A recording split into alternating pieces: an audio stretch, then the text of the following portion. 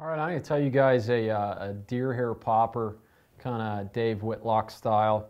You know, if you do any bass fishing, a nice deer hair popper is just about as good as it gets for fishing for big largemouth on the surface. It's pretty fun. So the hook that we're going to use for this guy, I like to tie these guys a lot on you know, your classic bass bug stinger hooks, but a lot of those have pretty light wire. And if you're fishing in heavy cover, I like to tie them on stainless saltwater hooks, and that's what I've got here. This is like a 2/0, you know, stainless hook. So we're going to pop that guy in there. And first thing I do is just attach the thread right up there by the point of the hook, and give from the point back to the barb a nice base coat of thread. And very important, if you're bass fishing, to have a weed guard on there. I'm going to do just a double loop of monofilament.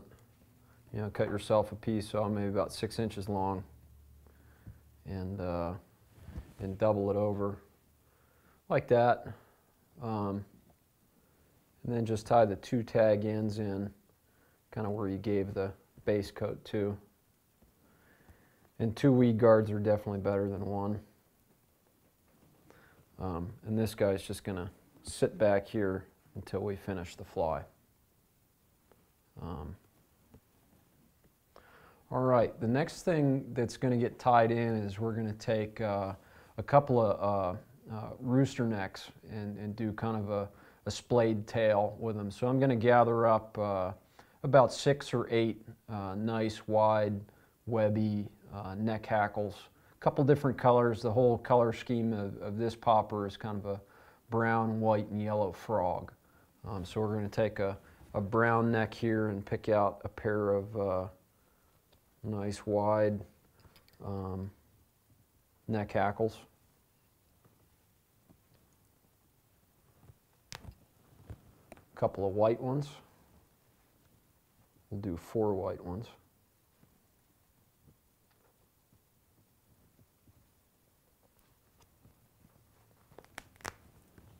And then a couple of yellow or yellow grizzly ones too.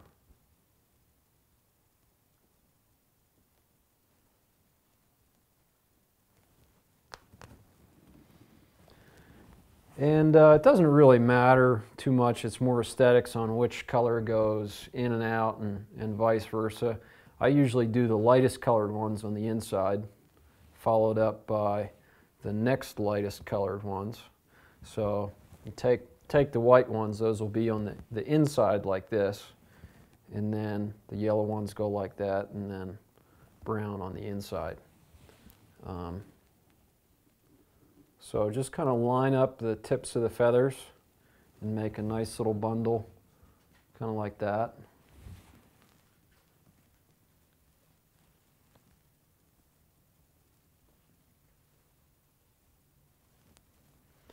And I probably want these guys maybe about 4 inches long off the back of those.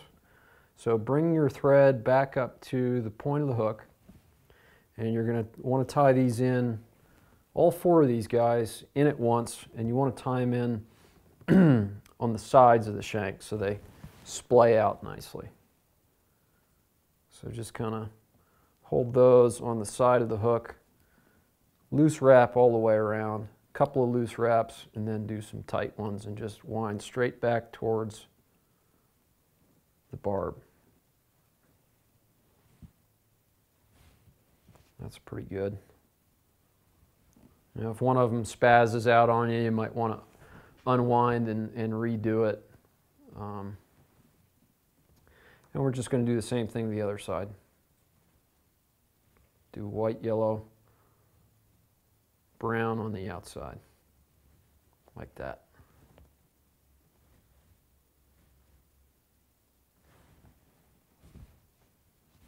And just kind of line up the tips so they're about even. Same thing again, loose wrap, a couple of loose wraps, and then some gradually tighter ones. And if you do that, they don't have the tendency to roll over and move all around if you do that loose wrap trick. That's pretty good. And then just take all these guys, and once you get them tied down pretty good, you just trim all these butt ends all at once. And maybe cover it up with some real tight thread wraps. Just like that. One thing you might want to add in too is some flash. Never hurts to have a little bit of that in there, so we'll put some of that. If you take about twice as much as you need, as far as length goes, we want the flash to be about as long as the feathers. Take about twice as much as you need. There's always a handy little trick. You take that doubled length, wrap it around the thread, then it's very easy to control where you put that flash, just like that. Usually put it right in the middle, right in between, about the same length as the feathers. Okay.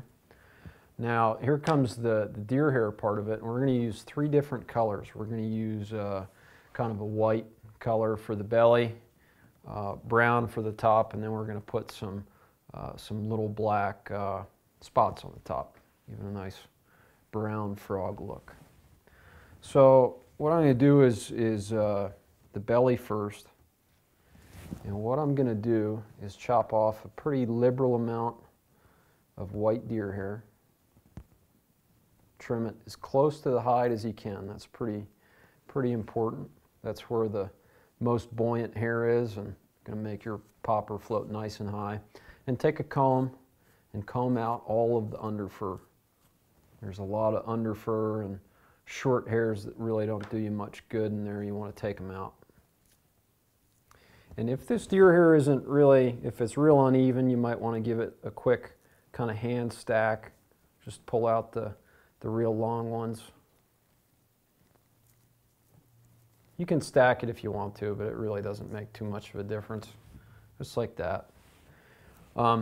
Before you do put any deer hair on here, you should put some, I like to use Zap-A-Gap for this, really sure up this little part, because when we pack that deer hair on, we're going to be pushing against it. And if you super glue it down, it really won't go anywhere. You won't risk pushing these feathers and stuff off the shank of the hook. And this first bunch of hair that we're going to put in, we're going to have like a little muddler minnow type collar on there. So we want to keep these tips nice and even. And just flip this guy over upside down. And we want the white obviously on the belly. And just kind of hold it like that. Make a loose wrap around the hair. And then pull straight down. And if you do it right, you should have pretty good coverage with the butt pieces kind of spreading on the lower half of the hook.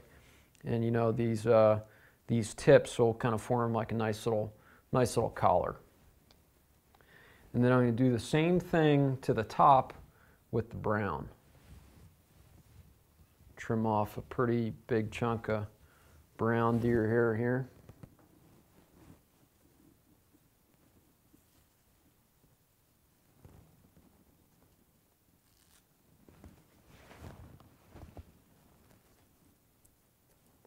Comb out the underfur.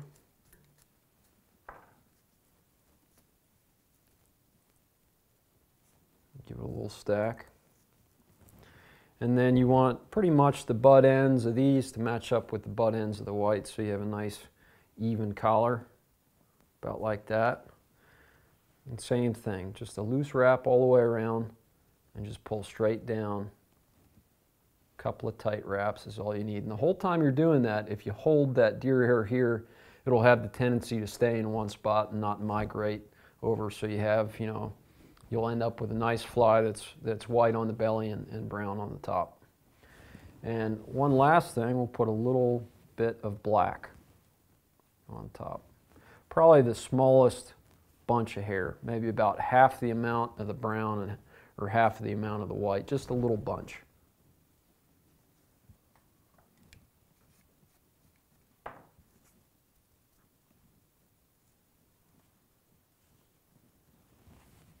And once again, tips even with the brown. Pull straight down. Couple of tight wraps, always pulling straight down. All right, so we got our first couple wads of deer hair on there, and from here what you want to do is just kind of take your thumb and your forefinger and just kind of pull everything back. Maybe give it a little pull with the thread, and then move the thread right up in front, and now we're ready for our next couple bunches of hair.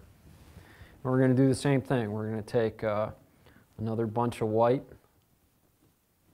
except this time we're going to cut the tips off, so when we go to trim this fly, we don't get confused between the stuff we want to trim and the stuff we don't.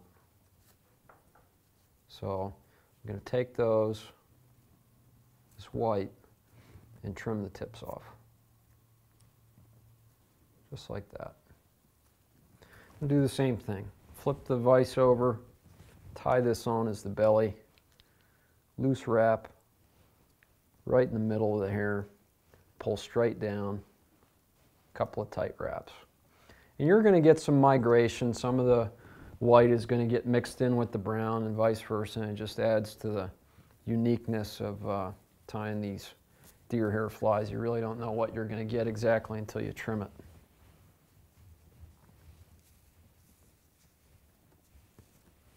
Take another pretty sizable bunch of brown.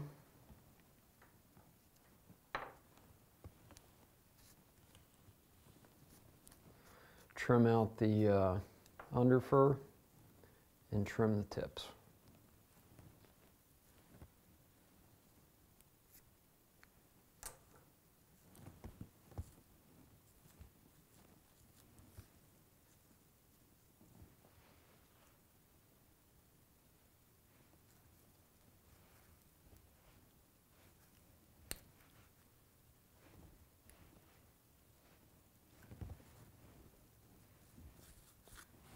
Lastly, put a little piece of black in there, and when you trim these, it'll have nice little black spots going along the back.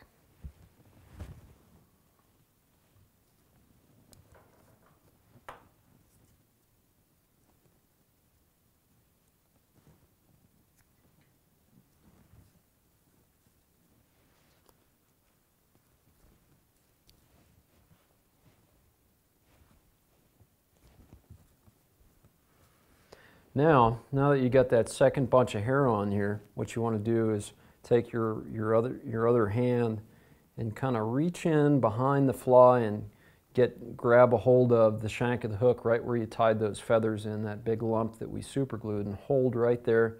You just take your thumb and your forefinger and just push back on it. This is how you get these deer hair bugs nice and tight and real buoyant. The more hair and the tighter you pack it, the nicer it'll turn out when you trim it. And so just pull everything, once you packed it, you just pull everything back, bring your thread up to in front of that deer hair, and repeat the process all the way until you get to the eye of the hook. Not a bad idea. You don't have to do it every single series of deer hair, but maybe a few of them. Take some head cement or some Zap-A-Gap and just put a tiny little bit in there, and that'll keep that deer hair from spinning.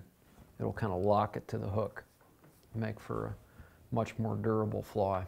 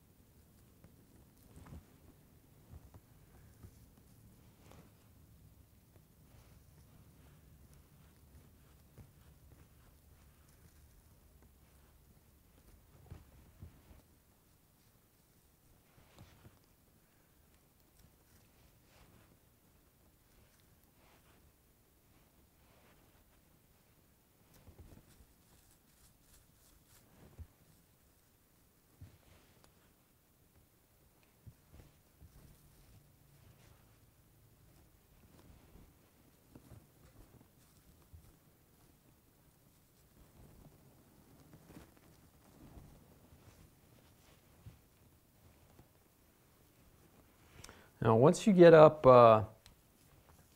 maybe about 2/3 the way up, we're going to add some round rubber legs, and we're just going to take you know, maybe about 3 of them, and I wouldn't bother to you know, undo these from their, keep them stuck together when you tie these in. Makes it a little bit easier trimming this deer hair around them. You always risk you know, trimming stuff that you don't want to trim, and you don't want to trim these guys. So I would wait until you kind of get done the fly to really pull those legs apart and have them all over the place. But just take 3 rubber legs and tie them in so they're kind of outstretched, coming out from the sides like that. And then 2 more series of bunches of hair. We should be pretty close to being done this guy.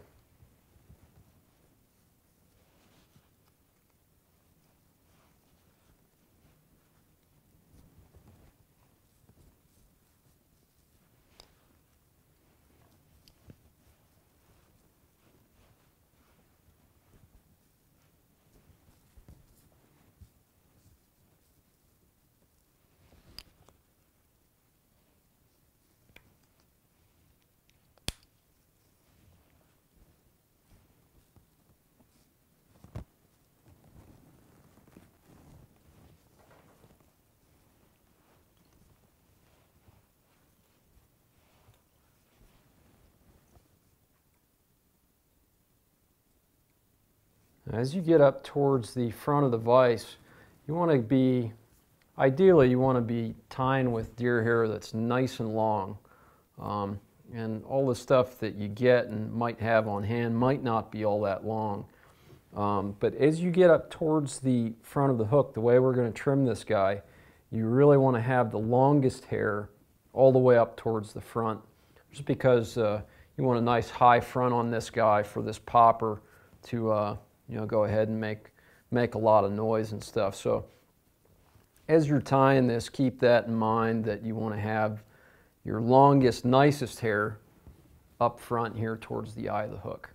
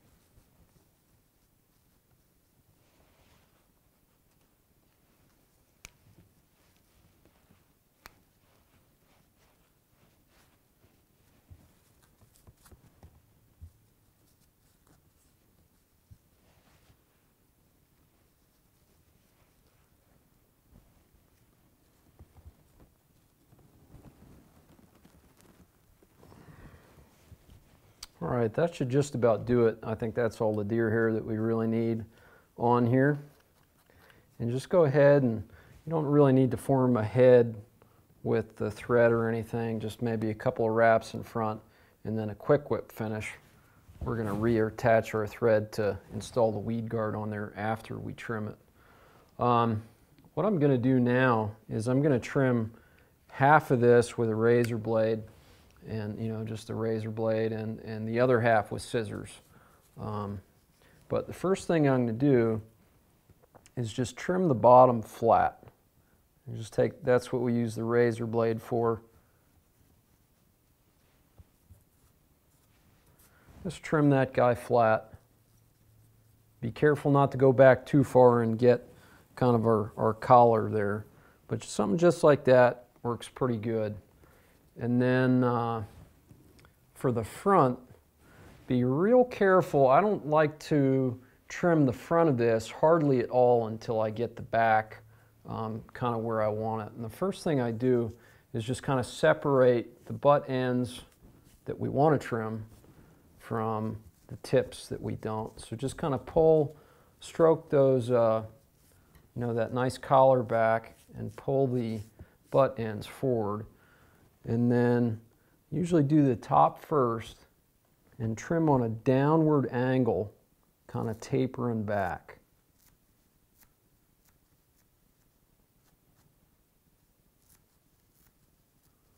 Just like that, and then just rotate the vise, keep that same angle, and just keep trimming. Don't cut your rubber legs. That would not be good.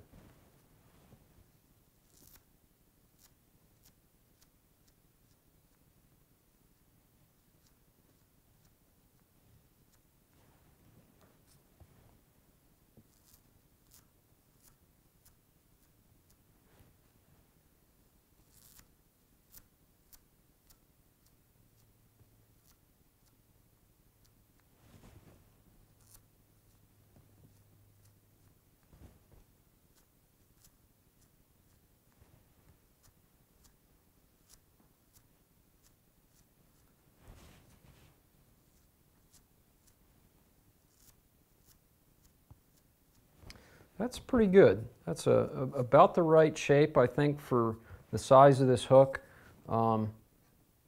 Just a nice, gradually tapered body.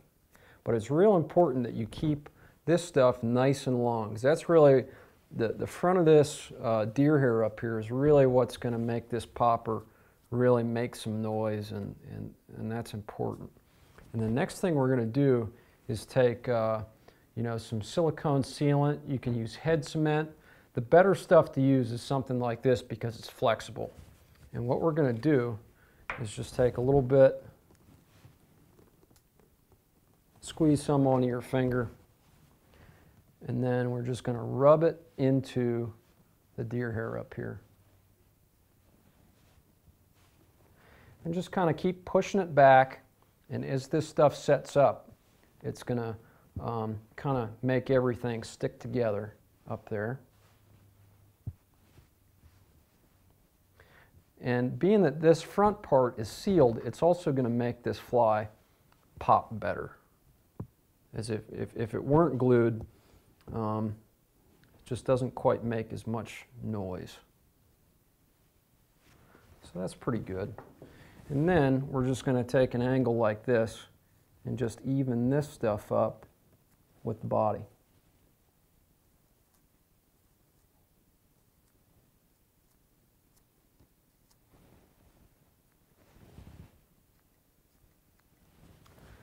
Just like that.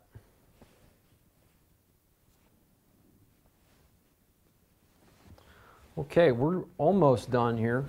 Next thing we're going to do is cut a couple little eyeball sockets. We're going to stick some doll eyes in here.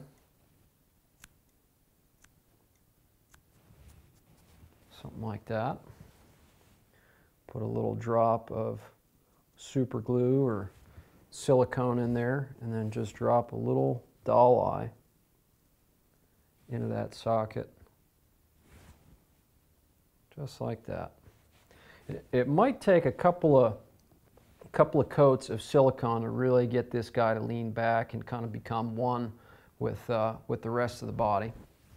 We're going to do the same thing on the other side. Put another little eyeball socket over here.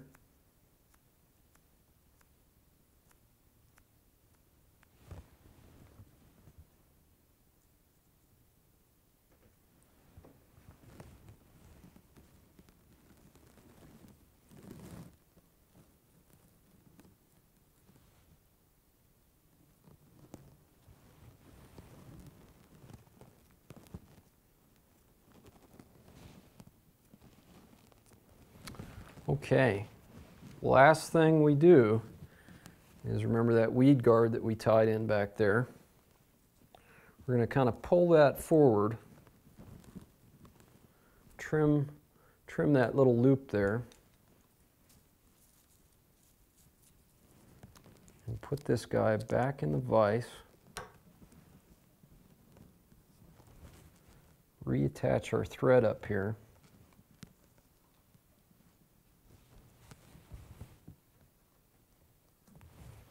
and take one of those pieces of monofilament and just kind of tie it in right on the sides of the hook. You can play with, you know, how wide this monofilament loop is. You certainly want it going past the point of the hook, just so when you bring this stuff through the timber and the lily pads and stuff like that, that it just kind of bounces right off and doesn't get hooked up.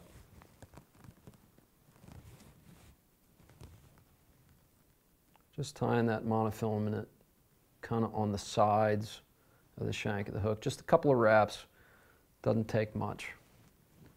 We'll glue it the rest of the way.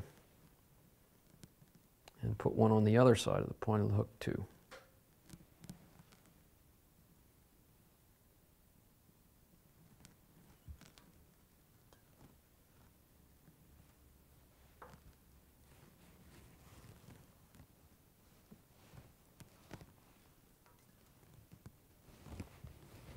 Quick whip finish.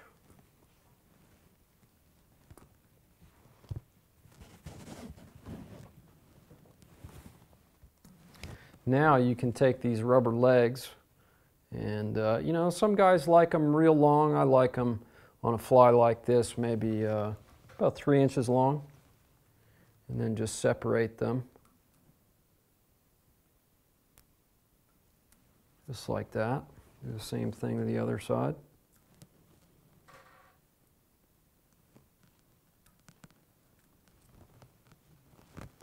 Trim those weed guards.